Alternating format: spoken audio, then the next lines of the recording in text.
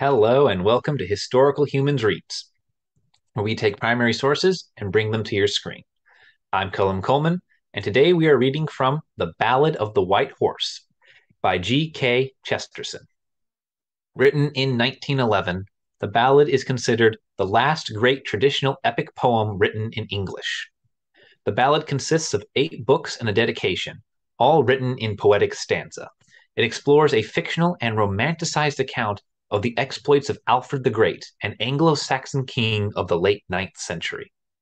The ballad does not claim to be historical. Instead, it emphasizes literary traditions and the aggrandizement that surrounds a larger than life historical figure such as King Alfred. Today, we will be reading the dedication of the Ballad of the White Horse in its entirety. With that, let's begin. Of great limbs gone to chaos, a great face turned to night. Why bend above a shapeless shroud, seeking in such archaic cloud sight of strong lords and light? Where 7 sunken Englands lie buried one by one, why should one idle spade, I wonder, shake up the dust of thanes like thunder to smoke and choke the sun? In cloud of clay so cast to heaven, what shape shall man discern? These lords may light the mystery of mastery or victory, and these ride high in history, but these shall not return. Gored on the Norman gonfalon, the golden dragon died.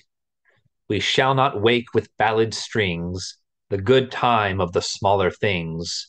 We shall not see the holy kings ride down by Severn side, stiff, strange, and quaintly colored as the broidery of bough.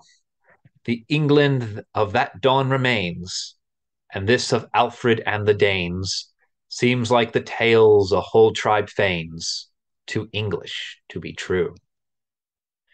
Of a good king on an island that ruled once on a time, and as he walked by an apple tree, there came green devils out of the sea, with sea plants trailing heavily, and tracks of opal slime. Yet Alfred is no fairy tale. His days are as our days ran.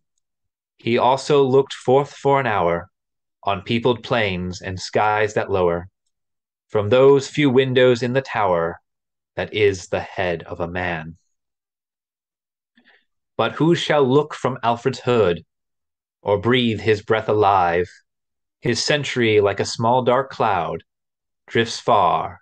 It is an eyeless crowd, where the tortured trumpets scream aloud and the dense arrows drive. Lady, by one light only, we look from Alfred's eyes. We know he saw athwart the wreck the sign that hangs about your neck, where one more than Melchizedek is dead and never dies. Therefore I bring these rhymes to you, who brought the cross to me. Since on you, flaming without flaw, I saw the sign that Guthrum saw, when he let break his ships of awe, and laid peace on the sea. Do you remember when we went under a dragon moon, and mid volcanic tints of night, walked where they fought the unknown fight, and saw black trees on the battle height, black thorn on Ethandune? And I thought I will go with you, as man with God has gone, and wander with a wandering star, the wandering heart of things that are, the fiery cross of love and war, that like yourself goes on. Oh, go you onward, where you are.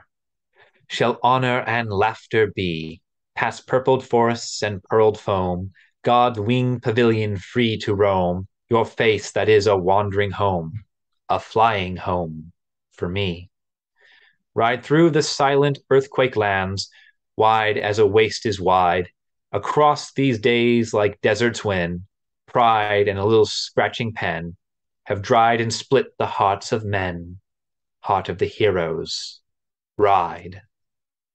Up through an empty house of stars, being what hot you are, up the inhuman steeps of space, as on a staircase go in grace, carrying the firelight on your face, beyond the loneliest star. Take these in memory of the hour we strayed a space from home, and saw the smoke-hued hamlets quaint, and Westland king and Westland saint, and watched the western glory faint along the road to Frome. This has been an excerpt from the Ballad of the White Horse on Historical Humans Reads. If you enjoyed this video and would like to hear more excerpts from original texts, please follow or subscribe to us on your platform of choice. If there's a work you would like to hear, be sure to like the video and leave a comment below.